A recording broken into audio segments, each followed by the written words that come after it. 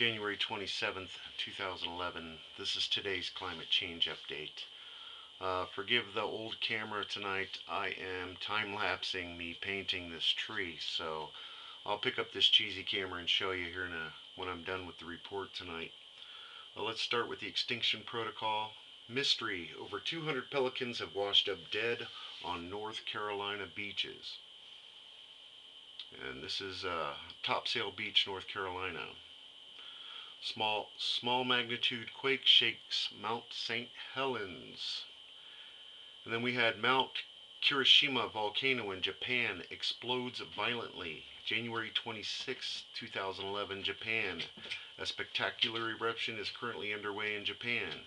The mountain Kirishima is firing red-hot magma and volcanic bombs into the air.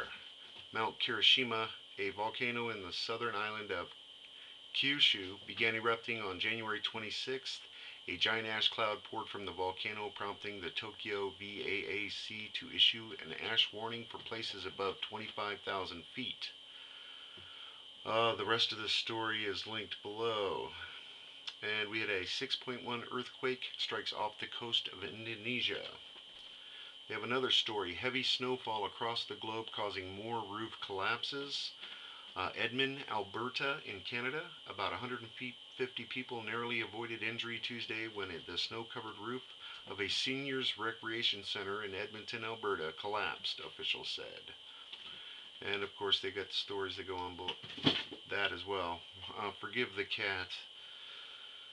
Earth changes. Here's Scott.net. Meow. They have green snow over Lapland, Sweden. The Aurora Borealis has put out some really great lights, apparently that even turn the snow a green color, the appearance of. They have the Indonesia quake, they have the Kirishima volcano, yep. Gooey new mud volcano erupts from the Arabian Sea. There is a new island in the azure waters off Pakistan. If you might want to hold off vacation planning, the tiny dot is a mud volcano that will likely disappear before it sees 1001 Arabian Nights. These things are ongoing, these mud volcanoes. And they have a story, night shining, clouds are getting brighter. After the sun sets on a summer evening and the sky fades to black, you may be lucky enough to see a thin, wavy clouds illuminating the light, such as these over Bollens, Denmark on July 15th, 2010. And, okay, let's go to the RSOE. Of course, we have the snowstorm on the east coast of the United States, Washington, D.C., flash floods in Saudi Arabia. And that looks like that's about it for today. If I missed anything, please forgive me. I've been working our projects all day.